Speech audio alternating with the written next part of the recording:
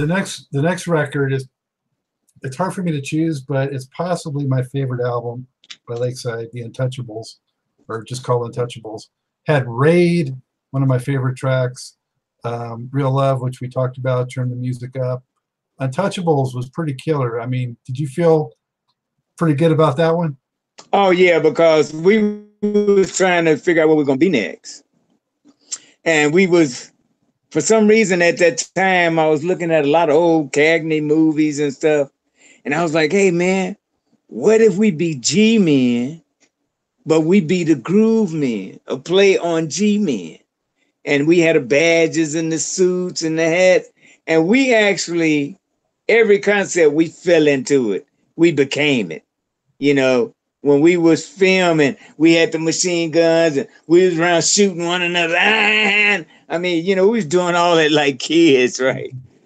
And I remember we went downtown LA and found this old building and put up all the stuff, like made it look like a headquarters. And we all were standing there, and I'm standing there with my gun, and I like the Sammy Davis look with the flat top hat and the shoes with the white and black shoes, and standing there holding your machine gun like I will hurt you, you know. And it was just a play on words. G-Men was the police, but our G-Men was gonna be the Groove Man, but we still protected the funk. Yeah. That was always our concept, to like protect the funk. Yeah. Yeah, but Untouchables was a good record there. Yeah, that one actually also had Tinseltown, which you mentioned, or Tinsel Theory. Tinseltown Theory, yeah. Yeah, the Hollywood Story. Alibi and Alibi. Now you see the story with that. Good ballads. That's what I'm saying. People didn't really know us for our ballads, but Alibi, wow. I mean, people really related to that song, you know. What it meant. You needed an alibi because you done messed up. Yep. Unfortunately, I've been there. Right. See, you've been there. You needed that alibi. Yeah. And then Raid was just a dance record coming, Raid the floor. We and seeing what happened to on Raid at the beginning of Raid, we always did our own sound effects. So even like on Rough Riders, we had those little styrofoam cups and we was on the cups and you know, and like we had horses, but they were styrofoam cups, and we were recording this bathroom at Studio Masters. And Studio Masters was a studio by, what is his name? Remember the guy back in the day that was the only white guy that was playing black music? And he was out of Tennessee or something, but his signal was stretched everywhere. Oh yeah. And it was only late at night. I know who you're talking about, but I can't think of it. Yeah. Well, anyway, his sons was the one that had Studio Masters in LA on 3rd, and we recorded Fantastic Voyage and all that stuff at Studio Masters. And they had a great bathroom that had its own natural echo. So what happened, we set up all the mics in the bathroom. We put a chair, not right on the door, but just a little bit back from the door, right? And put telephone books, a telephone, ashtrays, anything that would make noise. And then what happened, I beat on the door like I'm knocking on the door. And then I beat on the door again like I'm knocking on the door. Then I kicked the door, and when I kicked the door, you heard me kick the door, then you heard the door hit the chairs and knock everything over. That's how we did the intro to Raid. Wow. I got to listen to it again and think of that. Real soon after this video. So that was 83, and then 84, you guys came back with Outrageous. And to me, I sensed that the sound was changing a little bit. You guys were bringing in a little more electronics, and I guess trying to keep a little more with what was happening in the mid 80s. We were trying it. We was like, you know, we were kind of on the ropes about it. We was like, okay, we'll try it with 1 or 2 songs and see how it works, you know. And at that time, Dick had a couple of writers that he wanted them to write a song. Asked us if we would let some guys write a song. And so he had let us write all our albums up to then. So we said, okay, yeah, they can do, I think they did 2 songs or whatever. And they were kind of a little bit more electronic. And then we put some electronics on Outrageous, you know, electronic toms and all that kind of stuff. And it was all right, but it didn't seem as strong as the other records that we did, you know. To me, anyway, I loved the album. We had some great songs on there, but that just seemed like I didn't want to be chasing what's going on around us. I just wanted to be, let's just keep on thinking about just write a good song and let the song take its course. But the record company was bugging us to use them. They were some new up and coming writers, and so we went on and let them write on them. That's how that album came about.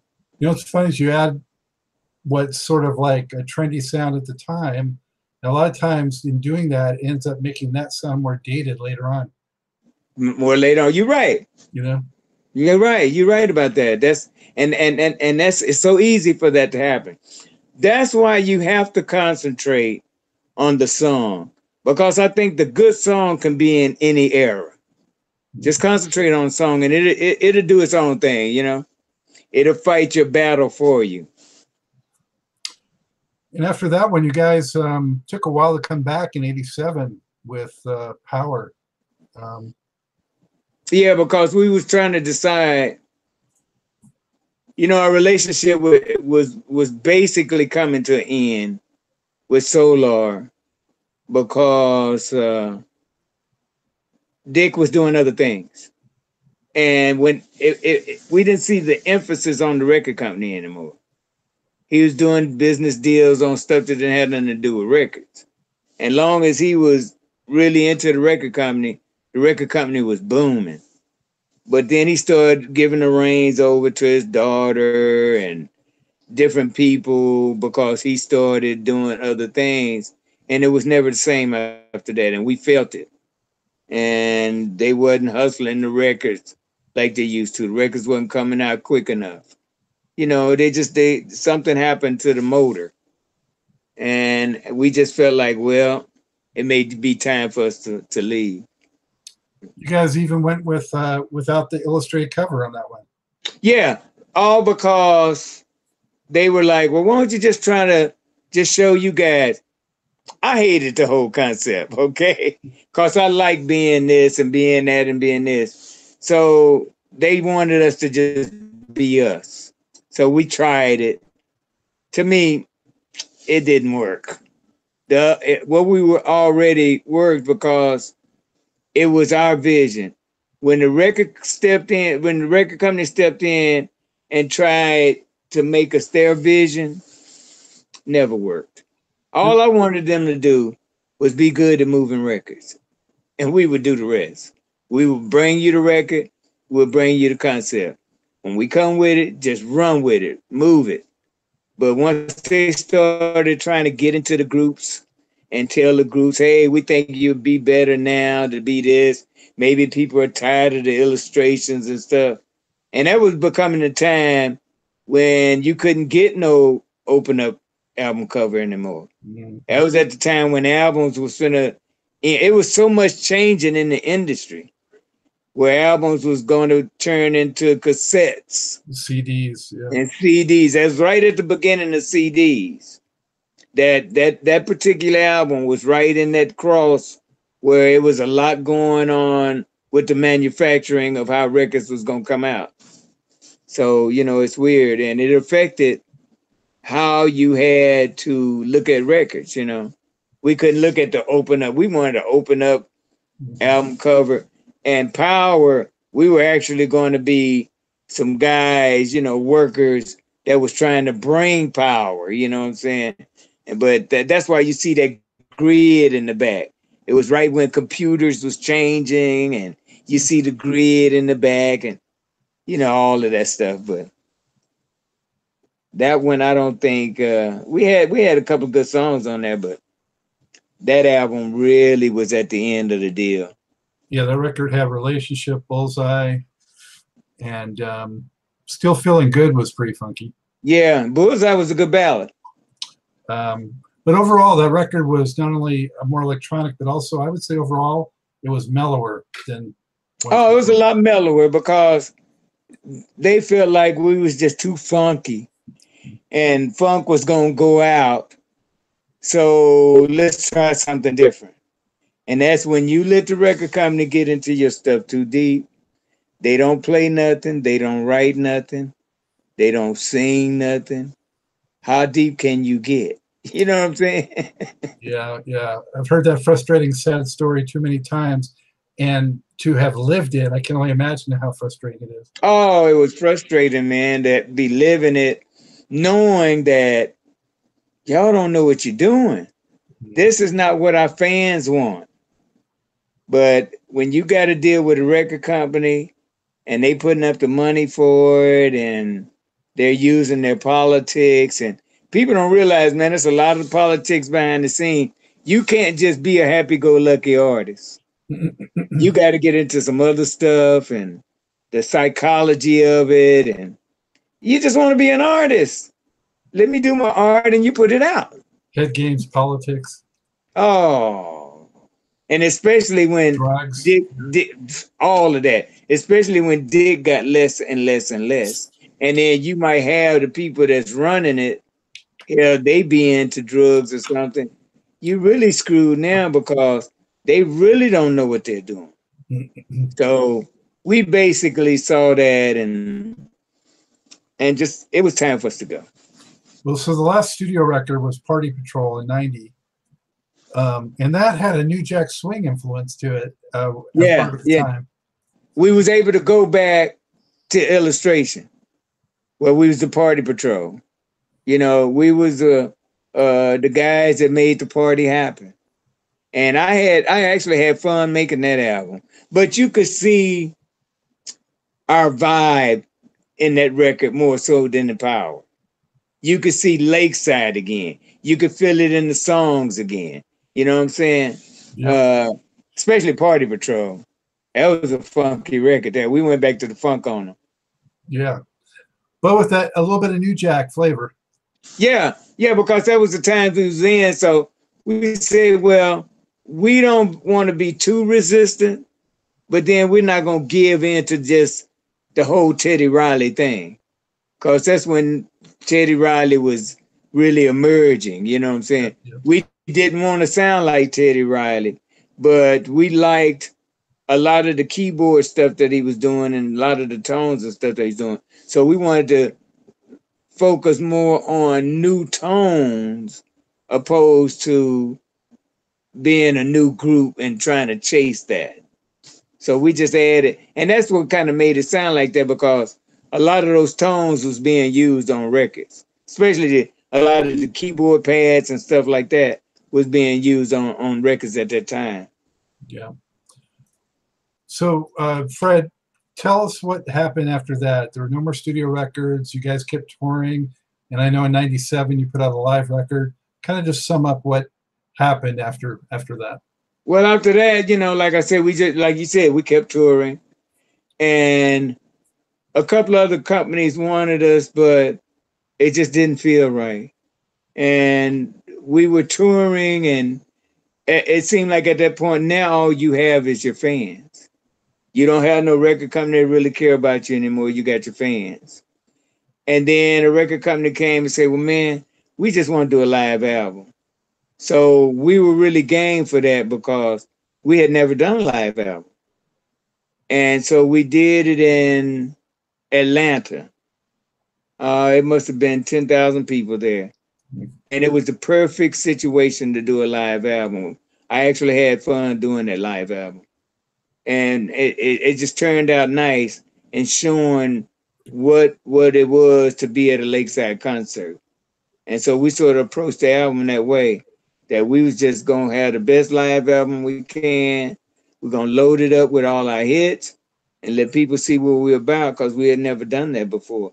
Then after the live album, we was going to stay with Solar, but then Solar was ending. where the whole company was ending, where all the artists was going different places and stuff. And so our thing was, well, we're going to tour. We're going to stay touring. And right today, we're still touring because what we did, we just fell in love with our fans and stopped worrying about what's happening with the industry, what's happening with record companies. And then record companies started dying. And it just ended up being the internet. So now that's what it is right now. The internet companies are bigger than what the record companies were. So you really don't have no record companies other than 2 or 3 of them, the big ones, you know, Columbia or Sony, you know, that's about it. Yeah. So we just started touring and kept the band like we were, you know, where we just said, well, we're going to stay together no matter what happens, and we're going to keep on touring. And that was the best thing we could have ever done because we're still touring right now. I mean, I'm out again next week. I enjoy what we did. We just started going out on the weekends, be at home through the week to deal with your families or whatever you got to do. And then, you know, Friday, Saturday, Sunday is work time. And we hit the road. Was there any like ebbs and flows in those, say, 20 years that you've been doing the touring? Were there long periods where you took off, or was it pretty consistent? No, there was one period where we never stopped working. We always worked. But it was a period where LL Cool J wanted us to play for him. So we played with LL for maybe 3 or 4 months. Did the Grammys and a whole lot of shows that he was about to do. He wanted a real band. That's when rappers was trying to have real bands. Well, we was one of the best bands out there, and he wanted to do it and let people know it was Lakeside. So he always kept us on the front burner in terms of advertising that, hey, man, I got Lakeside with me, the baddest band in the land, and I'm doing dates with them. So we had some wonderful times with LL Cool J. Then they approached us about the movie Eddie, and they wanted us to do the title track for the movie Eddie because Coolio had redid Fantasy Voyage. And through that span of leaving Solar, all of those things started happening with the Coolio situation, with the LL Cool situation. So what we did for the next 2 or 3 years, we was doing that. We did the video for the movie, and we also did the title track for the movie. And then we started doing some things with Coolio. We did a lot of performances with Coolio. How shocked were you guys with what Coolio achieved with that track? We weren't shocked at all because Coolio came to us. And he was like, man, you know, I've been listening to this man forever, and I love this record, man, and I want to redo the record. And we was like, cool, man, but you can't be cussing in the record, you know, because we never wrote no records where we was cussing. You know, we always felt that our parents and stuff would look bad for us to be cussing in the record when you can sell a record without cussing. You don't have to cuss to sell a record. We proved it. So that was one of our pet peeves. We say, hey, man, you can do the record, and we'd love for you to do the record, but the record has to still have its respect, and you can't be cussing all through the record. So Coolio was like, cool, man. And he sold the record to platinum without cussing in it. You know what I'm saying? And then they actually approached Coolio first and said, hey, man, we want you to do this movie Eddie. And I think they asked him for the do it with the group. I forgot their name. We will rock you. Queen. They wanted Coolio and Queen to do it. And Queen was like, no, man, I want to do this with Lakeside. So I thought, you know, we would just play, you know, do the track and maybe do a little background. And that was it for us, you know. And Coolio was like, no, man, I want y'all to do the video with me. We're going to record this in the studio together. I want y'all on the record. You know, I mean, he just wanted Lakeside's influence. So we went in and cut the record, sung on the record, and then we went and did the video. And he wanted us. I just thought, you know, he wanted us in the video with him. So we actually in the video just kicking it, you know, us and Coolio. Got my drums on the basketball court. They built a big old basketball court for us full of people. And I'm playing the drums and some scenes. There's some scenes I'm up with Coolio and we singing the record. I mean, he wanted us in this video. So it turned out really, really nice. And then LL, after that, LL wanted us. So we spent the next, man, at least the next 4 or 5 years just dealing with Coolio and LL Cool J.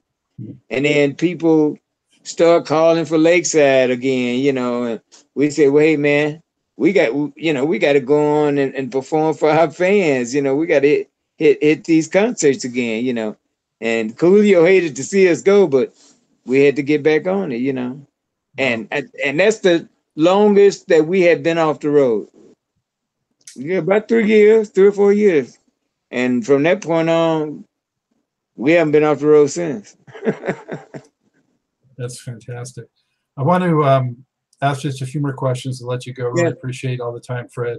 I want to try to ask you a few that are just going to be real quick answers for you.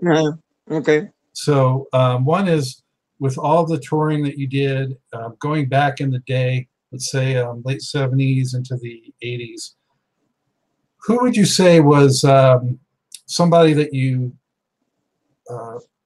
shared a stage with, you know, were on a bill with, that just really impressed you with their performance, their talent? Stevie Wonder.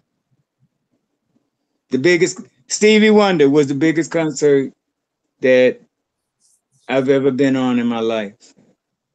At the Rose Bowl. We did the Rose Bowl with Stevie Wonder. And it was so funny because it was a lot of acts on that show, and one of the acts was trying to punk us. I'm not going to call no names. And Stevie Wonder was like, no, I'm not having it. Yo, Lakeside is going to be on this show, and they're going on next. And he called it. And we went on right before Stevie Wonder.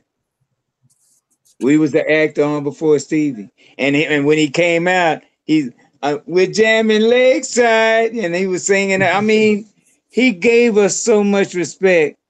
I will never forget that. And his birthday is only a couple of days here. I think he's the 17th. I'm the 19th of May. And he showed us so much respect for just being another band out there that does the same thing that he does. He didn't have not a hateful thing in his body. And I mean, it brought tears to my eyes for him to come out singing Lakeside. What year would you say that was? This was, God, when was that Rose Bowl date? I can't even remember. It was in the 90s when we did that show with Stevie Wonder, somewhere in the 90s. Okay. But man, the Rose Bowl was packed. 60,000 people. It was unreal. That's the biggest show I've ever done. Wow.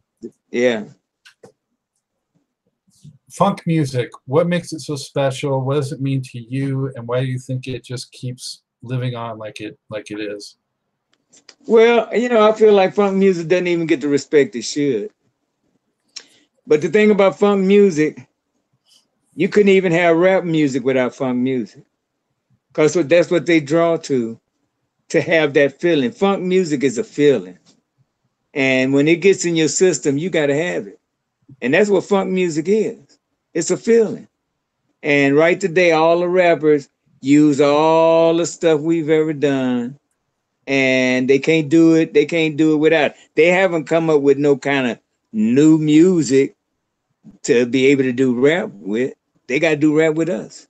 So funk music is something that I think will live forever because it's everything to be funky in a record. And if you're not funky in a record, you're not feeling it right. And it all starts with the drummer, right? It starts with the drums. You got to have a foundation. And I think, you know, just the different beats that we've come up with over the years is what made it. Like, you know, people still ask me, how do I play that thing at the beginning of It's All the Way Live? Well, that was just something I used to practice. You know, it wasn't no big deal to me. And then Steve said, man, we're going to put this at the top of It's All the Way Live. And now when I do a show, people come to me, man, how do you do that? But I'm a right-handed drummer, but you play that beat at the beginning as left-handed drum. That's the key. Well, do you feel like Lakeside's gotten its just due? Like Lakeside has the acclaim and the attention that it should in the history of funk and R&B and soul? I think so, from the people, but not from the industry. I don't think we may never have our due from the industry. You know, for some reason, it may have a lot to do with where we came from or how much Solar did or didn't do. You know what I'm saying? I feel like there were other acts that was always promoted much bigger than Lakeside.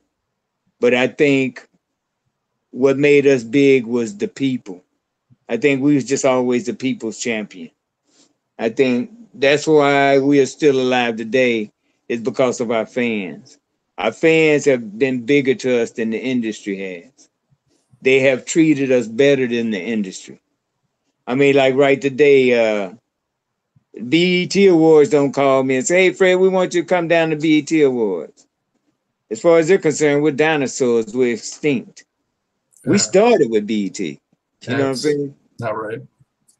But that's just the way of the world. And so long as we got our fans, I don't worry about the industry. What's your favorite Lakeside track? Wow. Say yes, and not because I wrote it, okay? But because of the story. I like that story. That if you could catch a woman that's got everything, money, fame, power, everything a woman wish she could have, and you be that guy that says the right thing that gets her. I love that story. Which song do you enjoy playing the most? Oh, I love playing Fantastic Voice the most. Oh, it's such a joy to play that song, man. And I mean, I've been playing this song my whole life, and I still have to play that song like I was 20 years old. You know what I'm saying? Because that's what the song required. Yeah. Our show basically dictates what you got to be. And maybe that's what's kept us young, is our shows. But I love playing that song the most because all of the elements in it and the audience participation. And we got a lot of songs where we like to pull the audience on stage with us and participate in the record. Giving in the Love, Something About That Woman, Fantastic Voice, Raid. I mean, all of these songs, we make them audience participation. So our audience loves singing these songs with us. We always give them a section, you know, especially like in when we're doing Something About That Woman, it's a section for the women and it's a section for the men. And a lot of times the women just kill the men, okay? They just kill them, you know. You can take it from me. It's like at most the women be giving into love, baby. I'm giving into you. And then the guys, you can take it from me. Where the women just kill them, you know, and the guys, then they get into it and they want to be strong and show them, you can take it. They get loud. So, you know, we love stuff like that. I mean, people don't realize how much fun we have. It's not just going to do a performance. It's going to have some fun. So we have fun just performing. Speaking of fun, who's the biggest prankster or comedian in the group? That's a good one. Maybe I'm trying to think who would be the one. Thomas Shelby. By doubt, no doubt, Tommy Shelby. You know, he just got a charisma and vibe about himself, you know. Very positive though. He's always positive. And you know, the whole group is very spiritual. And I guess that's what's kept us doing the right thing. Because there's a line we won't cross. We're never gonna make no records and cuss you out. We're never going to do that. And as old as we are, we're still ashamed for our mom to hear a record with cussing in. We just can't do it. We real old school. But I'm glad that I'm in a spiritual group because we truly care about one another. I've spent most of my life with these guys. So each one of them is like my brother. I mean, this is the family that I spend the most time with. And I don't have a lot of outside friends because all my time is spent with them. I'm with them every week. We can't wait to see one another. And that's the kind of group you want to be in. So I couldn't have been blessed more than what God has blessed me. It could have been a lot worse, you know? Wow, I'd say so. So I appreciate you letting me in for this time into a piece of that family, and you know, all those great stories and sharing time with myself and the fans. Yeah, how can everybody best keep up with Lakeside and make sure they don't miss a show and all that good stuff? Right, right. Oh, yeah. Well, you know, you can catch me on my Facebook, Fred Alexander. If you need to get in touch with me, my phone number's there for the world to see. We also have an original Lakeside page. You can go and leave comments. You can catch me on Instagram. You know, we're trying to do all of the social network stuff. But yeah, we do have a page. You can go, and then we also have our Lakeside website. We just got a new one. What is it? I think it's www.lakesidemusic.com. I think that's it. And so you can just about catch us anywhere. But as we update, I'm gonna make sure I keep your numbers and stuff. And as we update things, I'll definitely let you know so you can let our fans know, you know, because it's good to have people like you that have a connection that want to do this. I mean, it's an art form and what you're doing right now and informing people, you know, on what's going on. Because I realize a lot of times people want to know what's really going on behind the scenes. How do we stay up for this? How do we do this? The exercise that you got to do and stay in shape. I mean, most of the stuff I do is little weights. I do a lot of sit-ups and a lot of push-ups, you know, and that keeps me pretty much together. But I'll keep you updated on the schedule. As I mentioned, we just like getting people off. I like messing with people. I like making them happy. I remember a lady brought her husband to one of our shows, and his brother had died. And he was all sad and stuff. And she was like, "Well, honey, I'm gonna surprise you and give you a pickup, you know, after the funeral." And this was the same day of the funeral. So after the funeral, she brought him to our concert and brought him backstage for me to meet him and everything. He was like, "Man, I was so sad when I came in." And he said, "Now, this was just what I needed, man. I feel great just because of you guys." Well, that really touched me, that I made him feel better after going to a funeral.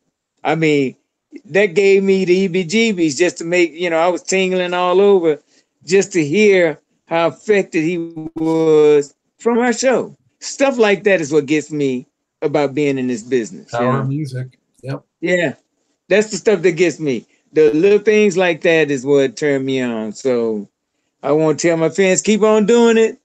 Keep on loving us. Keep on being behind us. And we're going to keep on doing the funk as long as we can.